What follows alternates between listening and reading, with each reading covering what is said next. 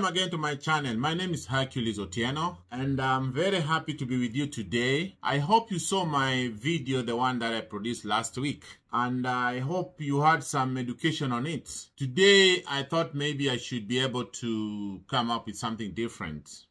Something that can be able to gear you towards the direction of purchasing your home or maybe purchasing something. So today I thought of coming up with 5 key reasons how you can manage your debts. Debt.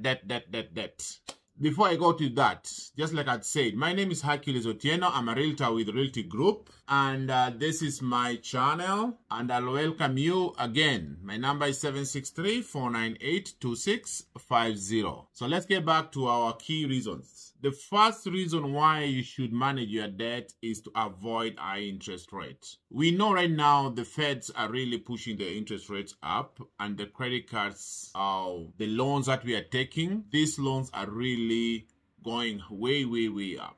Sometimes you'll take your loan because you want to finance your education, you want to finance your business, you want to finance maybe purchasing a home. And sometimes also people don't understand that credit cards are loans. So you'll find somebody just misusing the loan or going just into debt because they want to get into debt. Please try to control that, because remember, this is something that you'll have to pay. And if the interest rates are really high, you'll find yourself struggling to pay them. Number 2, when you manage your debt, it increases and improves your credit score. We know that credit score is like the mother of everything in this country. And without a good credit score, you can't be able to get a loan. So the best way to do it is to try to minimize your debts as much as you can by not borrowing so much. I know in the home industry, if I'm not very far away, I think they would need you to be between 30 to 50% debt to income ratio. So they would want you to not go so much, because the lender would not be comfortable with you having too much loans or having too much debts, while they're also going to give you another debt. So let's go again. That brings us to number 3.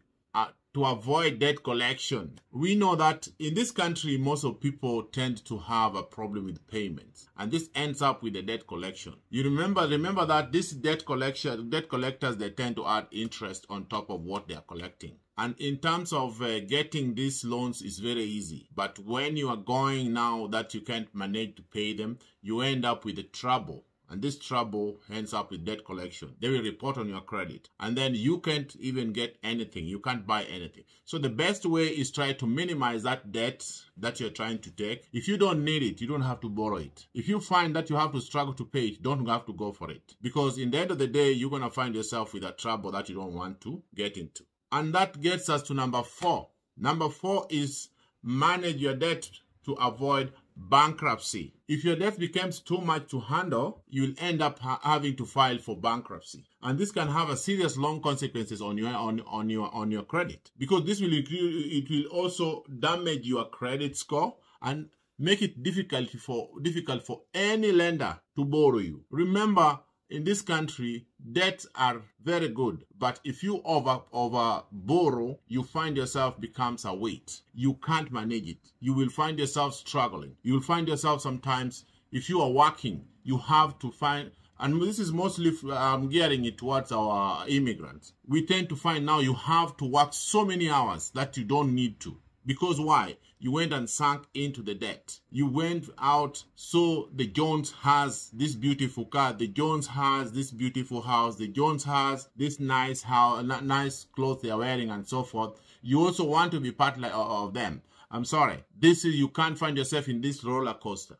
So try to avoid as much as you can. The next thing is number 5. Number 5 is it makes you to achieve your financial freedom. Remember, when you're debt free, you can be able to invest the money that you get from your paycheck. Part of it you can pay your bills, and the rest you can be able to, create some business or something which will give you financial freedom. Because we find that most of the time, we as immigrants, we come to this country, we find that it's very easy to get debt. And then we start sinking into it fully because we want to be like that person that we came and found. We don't know how they make their money. We don't know how their debts are. We don't know so many things about them.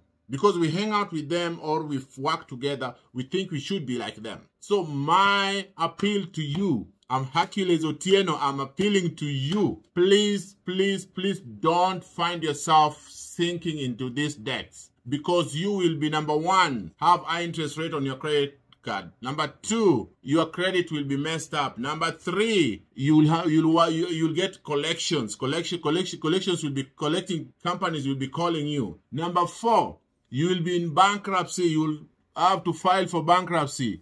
And number five, you will never have a financial freedom. So otherwise, thank you very much. Again, I'm Hercules Otieno. I'm a realtor with Realty Group. And I'm inviting you to my website, which is www.herculestherealtor.com. My phone number, if you want to reach me, is 763-498-2650. You can also reach me on my social media, which is herculestherealtor.com. Or you can go to Hercules Otieno. That is my Facebook. Go to my Twitter, Hercules Otieno. If you go to my Instagram, Hercules Otieno. I keep on laughing about my TikTok, which is Hercules Otieno. So thank you very much and see you again in my next video.